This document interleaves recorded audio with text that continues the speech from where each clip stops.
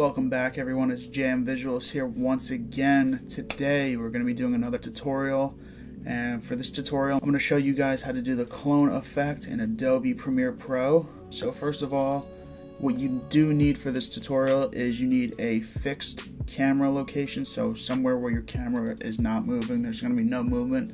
So you can either use a tripod, put it on a set of books, on a desk. For this example I used my Ronin. I just had it on the stand for the Ronin so it wasn't moving at all. And then also what you're going to want to do is you're going to make sure that the camera is on manual focus, manual exposure, manual everything, because you don't want autofocus, you know, pulling in focus from the window and blowing it out and everything. So the first step, what you're going to want to do is you want to get your clips all picked out and everything that you want to do the clone for. So here I have one with the artist sitting over on his desk, and then if I close out of that, you can see I have the artist again, and he's sitting at the foot of the bed, looking onto the bed. So basically we're going to clone these two together, so you'll be able to see him here and you'll be able to see him here as well. The first thing you're going to want to do is you're going to click your top clip, and then you want to go to your effects control panels right up here. Over here you have your video effects and everything, your scale, your position, etc. And you don't want to touch any of that. You want to go to the opacity. If you have it closed, you want to open it right there, and then you're going to select this square 4-point polygon mask. After that's done, this is going to pop up right here. And what I like to do is I like to zoom out a little bit to, like, say 25%. Because when you go to mask, you're going to want to drag these points outside the box a little, or outside of your frame a little bit. So what you're going to want to mask is everything that you want in the video still. So I'm going to bring it over here, and I'm just going to drag that point up to that point down to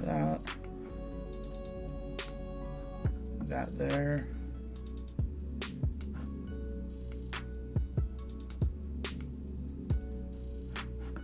And that there. So that's pretty good right there.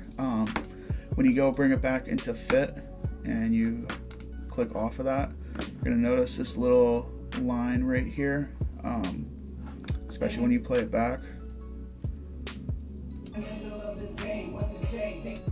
So to get rid of this line right here, what you're going to want to do is you're going to go back to your clip and you want to play with the mask feather right here. You don't want to set a keyframe or anything, you just want to completely play with it. So it's at 10 right now. Let's see what it looks like at 100. See, the line's completely gone at 100. So let's see what it looks like at 80. It's gone there. Let's see what it looks at 50. You can still see it a little bit. So I'm just going to bring it up to 100 and see how that goes. And like I said, it looks good. And basically that's it. All you're going to want to do is next is just render the video out.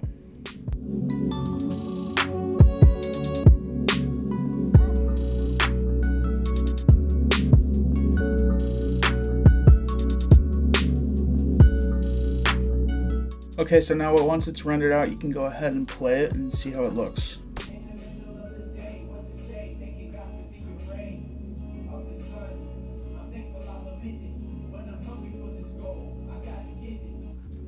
So that's all I did for this clone. I wouldn't, depending on what your shot is and everything and how you shot it, you're definitely going to want to play with the feather. Leave the opacity and expansion exactly the way it is. But basically that is it. And you know, this is what it looks like completely done. In the middle of the day, what to say, thanking God for the array of the sun. I'm thankful I'll admit it, but I'm hungry for this goal. I got to get it. So if you did like this tutorial, go down and slap a like button, comment, and subscribe to this channel if you haven't already. We'll be doing a bunch of more tutorials this coming summer, and I'm back full-time on YouTube now since it's summertime. So I got a bunch of tutorials, I'm traveling a lot, and basically, you know, it's going to be a fun summer. A lot of good content coming to this channel, so don't forget to subscribe. And I hope you guys have a great rest of your Memorial Day.